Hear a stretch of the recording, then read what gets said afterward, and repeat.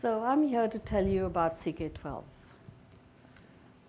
As Jason said, CK-12 is a nonprofit with a mission to help improve education by giving access to kids and by providing STEM subjects for middle school and high school students. And why do we do this? Let me show you. Let me share with you why we do this. So David Wiley from Utah was tired of textbooks. He thought they were expensive. They lack the ability to be customized. You kind of got a package and you handed one kid a textbook every time you started the school year. So he came to CK-12, and let me show you what he did with CK-12.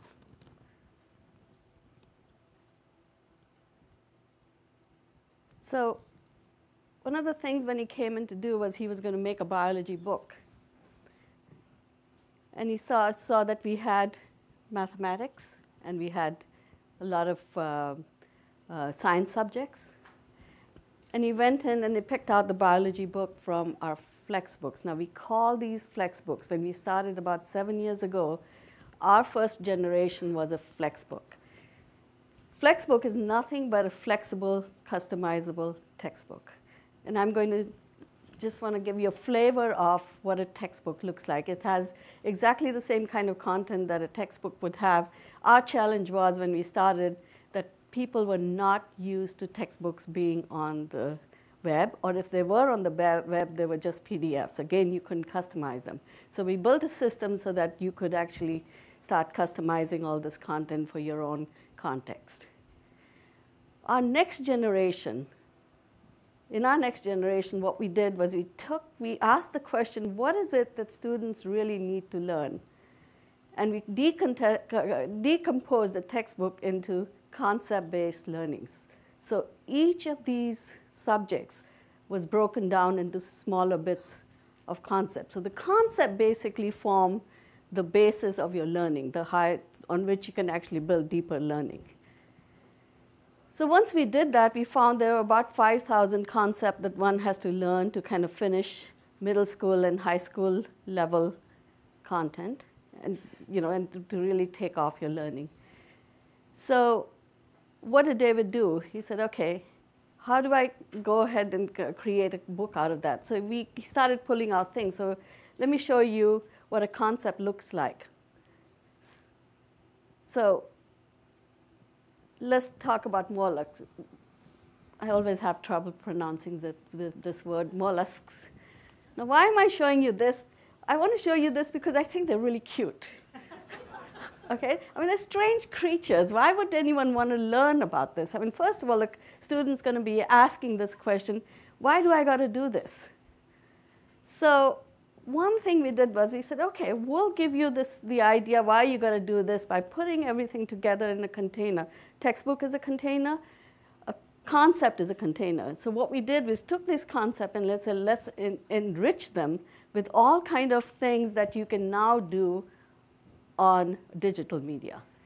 So that means if you go to the first one, which is a mollusk, the reading, it's exactly pretty much the same as a textbook. It gives you a smaller amount of content. You start with a question which kind of draws the student in. So once you start that, you kind of talk about the concept itself. We've given you the text. We've given you illustrations. We've given you everything you would need to teach. You can use it as is, or you can contain your own versions. We've given you links from outside the web, so you can have much deeper access. But you know what else we did? We actually partnered or even created our own videos. So I'd like you to share with you this video from KQED, we partnered with them. It's a pretty cute video that kind of shows you what a cuttlefish is. I mean, it would attract. I mean, when you see that, a student will be attracted. I mean, they'll want to know what is this creature? Right? What are the things around this creature? Now,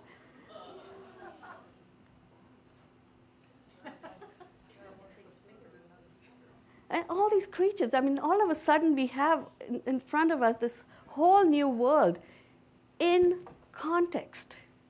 It's not that, you know, you kind of have a video somewhere that you go watch, but we've created this environment where you can actually learn in one place and kind of not be lost. Imagine the frustration when you had to learn when you were, you know, just reading something and then you had to go to the lab and you had to wait till your lab was a week later. The moment of learning was lost. The power of this system is that it allows you to learn in the moment. And I'm getting ahead of myself, but you know, we can pull great stuff from other places that is, you know, very, very instrumental in people's learning. You never know what's going to help you learn. So in addition to providing all the resources, we've actually also given you summaries so that, you know, you can remember these things. I mean, students still have to pass exams, right? We've also given you some practice capability. We've given you review questions. We've also given you vocabulary. It's important with students. Now, remember there are many students who don't know English? The system can actually then give you a different language. So in the context, in the moment, you can actually get, if you don't understand, it's not that students aren't behind and are stupid or don't understand. It's just that they don't know how to relate to different languages. So let's go to the next modality. And you might ask me, what is a modality? Modality is really just any way for you to learn. It's another way for you to learn. So now we can actually pull in other great stuff.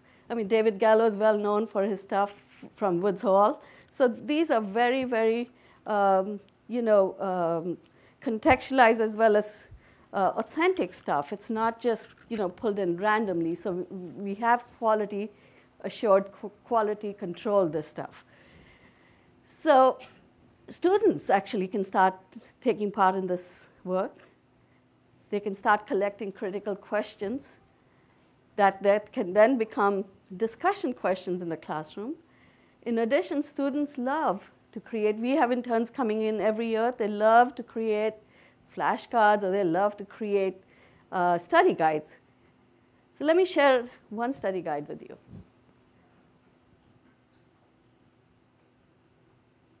Now, we have students' voice, students taking part in their own education. So not only are they creating it for themselves, this kind of content, but they're also creating it for their peers. And peer-to-peer help is, we know more and more, not only just literature, we know for a fact that it's the peer influence that really helps in students' learning. Assessment. With every unit, we've kind of built an assessment. This is the first generation of assessment. So the mollusk group in which the eye resembles a vertebrate eye is. Does anyone know the answer? Hold on. Anyone know the answer to this one? Cephalopod. Okay, there you go. Let's see. Oh, wow, you're right. Yeah, give him a. Okay. Anyone know this one? The scientific study of mollusks is known as molluscology. Okay, let's try that. Whoops. So anyway, you get the idea. So these are practice questions. And you know, the idea around these modalities is all about being engrossed, being immersed. So when you're immersed in one media verse, you know, then the next and next and next, what are we doing? We're actually practicing, but in different ways, and it's not boring anymore. And so not only have we done that, we've actually created tools so that now you can actually take the embed code and put it in some other website. Anything that you see on our website, you can use, remix, customize, do whatever you want to do, except for commercialize. We actually give you the ability to create workbooks, which is worksheets, test sheets. I mean, next generation of this is coming out in the next month, which will allow you to create tests from anywhere in our system. From, if you're teaching different concepts at different times, you can pull in a test, or you can test a particular concept. You can create homework. So there's lots of stuff that you can do with the content that we provide. Now, my most favorite is the next modality, because real-world application is what helps students to really relate the concept that they're learning to how it applies to the real world. So these are created by teachers that you're seeing. But in general, we are encouraging more and more students to take part in creating these examples. So let's see hiding in plain sight. Again, it's a video. Video is a great way. Images, videos are great ways for us to kind of encourage students to get involved. So let's play this video, and I want to show you how you might. This is from Monterey Bay, I forget the whole, Ambery, Monterey Bay Aquarium Research Institute. Thank you. And so there's lots of great content that we've contextualized and put it together in one container so that it makes sense. So students and teachers don't have to go out and start looking for it and waste time in trying to do this. In addition to that, we give everything that we can to make it a deeper and richer experience. We actually have 3 levels of this content. And at the grade level, below grade, if somebody is not there, we call it basic or advanced content, so that we can take care of different students in different ways. And so this is one way. This is a really powerful way. And I philosophically believe that if we give students different ways to learn rather than one size fits all, we will make a difference. We are also embarking upon simulations or interactive connection, interactive with your own learning. So what we do is we provide, this is again a very early one, and it's a physics one. We couldn't make one up for mollusks, but maybe in the future. But literally this is about distance and velocity. And so the whole idea is it's a little bit fun, it's a little bit in the context, and kind of attracting students to do this, to figure out what distance and what velocity needs to happen to create that. Not only it's not just a play tool, actually, but we actually give you the basics, the scientific and the mathematical reasoning behind all this stuff. And so we put graphing tools or whatever the interaction involves, that tool for it to make meaning for you. So that, in a nutshell, is some of the features. Where are we today? We judge.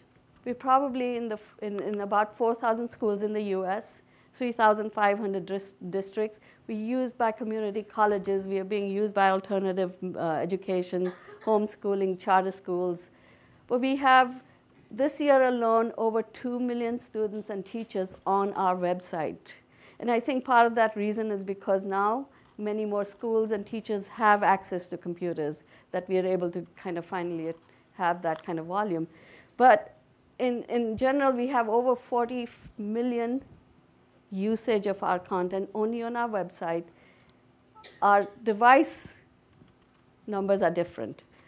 We believe that you should have access to everything we have in any which way you can. So somebody in Nepal actually has created our content, downloaded it offline, and made it available for children who don't have access, who are in the, what's the word, in orphanages. So they have access to this content. In the US, Palo Alto School District has access to our content. So anybody can have access to it in any way they can access it. And that is part of our philosophy. So what we've learned in the student perspective, really they only want small bits of information. They don't care for the bigger end. Just give me something that'll hold my attention for 2 minutes. So we give them that kind of access. They want to learn in the moment. They don't want to have to wait, because curiosity is such a thing that if you don't feed it, it goes away. So we give that capability. Teachers also have to have their own, things for them to learn. And finally, teachers also want to know what students are doing. So what are we doing towards that? We're actually now starting to give assessment and guidance. So our next generation that's coming out very soon has assessment as well as guidance. We're building all the data structure around that and the rules to capture the learning. Again, we're building up much more simulations. And finally, we are also doing peer support so that students can talk to each other. And it's a very, very strong component of learning. And we are very cognizant of that. I know Daphne talked about it earlier, peer-to-peer social learning, and we believe in that too. So we've been building that peer-to-peer support system. What happened to David in Utah? Well, the $150 textbook now cost him $4.60. It's been tested last 2 years. It's been tested in the schools in Utah.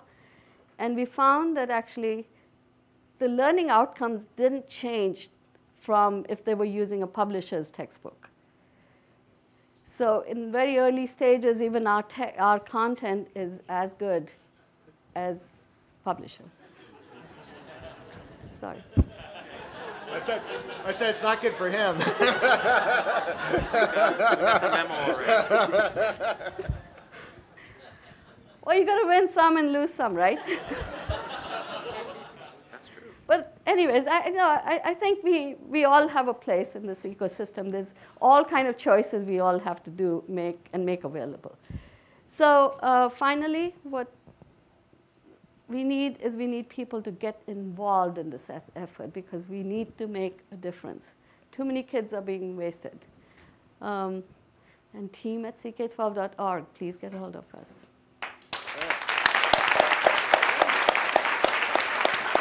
So some thoughts from our panel on Nuru's open source textbooks. Esther, you're a teacher, right? So Yeah. what do you think? So I think the textbooks are terrific, and in all subject areas. I think the biggest block that there is out there is that school districts somehow are afraid to switch. Yep. And so in the state of California, they have a special pot of money for paying teachers, and another pot of money for textbooks, and another pot of money for building, and so forth. They're all in little pots. And so if you don't spend your textbook allotment from one year to the next, you lose it. Yep. So school districts are afraid to not spend it. Yep. So that's one of the problems. So if we can change that, and if we can give school districts the opportunity to actually have the money and spend it in the way that they think is most appropriate, like for digital devices, for example, or for books like this, or whatever, it would make a huge difference. And so I think that's one of the problems that needs to be addressed. It's on a policy level. No, I completely agree with you. And that actually was a huge hurdle for us, to go through this. What will we do if we take your content? We can't even print it, because each teacher has about $200 per year or something ridiculous like that to spend on stuff like this. But there's a whole change that's happening, that the policy level is changing. Even California is actually now changing towards making digital as part of your things you can buy. Textbook allotment. Yep. So that would be great. Yep, it's happening. It's happening. Michael, what are your thoughts? I mean, you obviously from a textbook company, so. Yeah, and as I mentioned, we're not just a textbook company. We did get we got the memo before this presentation. Yeah. And maybe to that point, I think the trends are very much in that direction, and the pace of legislation change, of course, and how materials are procured with public money is its own beast, right? So it's its own process. Right. What we really see, though, is that there are It's really, to us, it's about shifting the value proposition from what we would call the input cost, which might be the cost of a textbook or a digital equivalent, towards the output and the results, right? And then only then can you start to get into effectiveness or even maybe more traditional ROI kinds of measures. So really, we've already made that shift. At least if I were to just speak for Pearson as a stakeholder in this this large ecosystem. I think that, you know, another dimension of this that's really important too is how does the feedback loop of digital actually get employed? So when you think about the engagement metrics that you show there, and then I noticed it was quite noticeable that the assessment was a different tab, for example. And so that to me reflects a bit of a conventional paradigm. You could, if you looked at what happens actually in the gaming world today, assessment's actually embedded in the experience and has been for a very long time. In You never video have games. a separate In tab video games. games. Correct. That's right. So what, some might call that embedded formative or other kinds of terms, right? So that's really, I think, where some of this lends to, right? Moves towards some ability to interpret and understand from the behavior what you're actually picking up, what you're learning.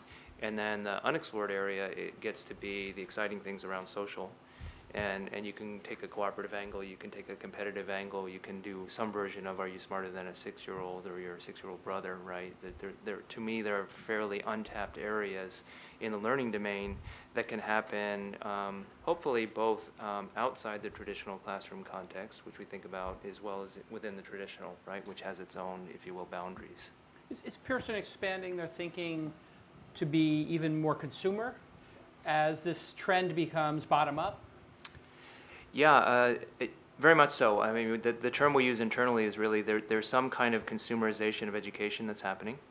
Again, within the constraints of the way the industry runs, so you could say the same for healthcare, right? And so right, there are a lot of analogies we talk about where the information about how the learner is doing is really for that learner, right? Not unlike personal health records, right? And we also have seen good ideas or consumer-driven ideas there don't actually get the same traction that we see in other domains. So I think that's where we put a little bit of pause there. But definitely the forcing functions and also the expectations of the learners, I think, is maybe the most critical aspect, right? So the 4 million kids per year that are born in the United States alone, right, entering preschool and then on their way to traditional school, right? What's normal for them is a little bit different than what's normal for us here in the audience. Right, so for many of them, they were born and there was never such a thing as no smartphones, right? There was never such a thing as no iPhone 5S, right? One more piece of feedback and then... Yeah, actually just a quick question. I love the fact that you're dropping in media made by other people and you mentioned kids. Can you talk, just describe briefly, you know, how much media are you getting in from kids, from teachers? I mean, how much does this become really almost a public sort of tapestry of things? So let me give you an example. This past school year, we actually did a competition called Get Real competition. You're aware of that. And the idea in this competition was we wanted students to create real-world example, and we wanted them to use the new tools. So if you think about the Makers movement, which is about hand tools, with the Intel Science Fair, right, which is your science and math kind of fair. We wanted to create a forum for students to start using these new world tools which are made possible by the computers, the digital tools, and take them to start creating their own outputs. And you know, the first time it was very small competition. We wanted to see how much we really got. So we got over 100, 110 entries, which was amazing because these kids were clamoring to be How many part of those it. wind up getting published? All of them. All of them will be They published. were all of significant quality to be Very published. great power. The first prize actually went to Leadership Public Schools right from here. And then second prize went to Colorado Springs and Alaska. So we were getting, but one thing I want to talk about, I just mentioned, I forgot to say about consumerism. As Daphne earlier in her talk said, we want to have access. We want to make sure that students have access to learning material. So everything we provide is for free. I don't know whether I mentioned that, but I want to make sure that I did mention that. Okay, It is free. Yes. And you can use it any way you want. Any way you want. Except you can't resell it. You cannot resell. You can come to us and ask us for permission. We do have like Amplify. They came and said, hey, can we? Yeah. And so we can come to some. Great. Let's hear it for CK-12. Well done. And next up is Proudmark.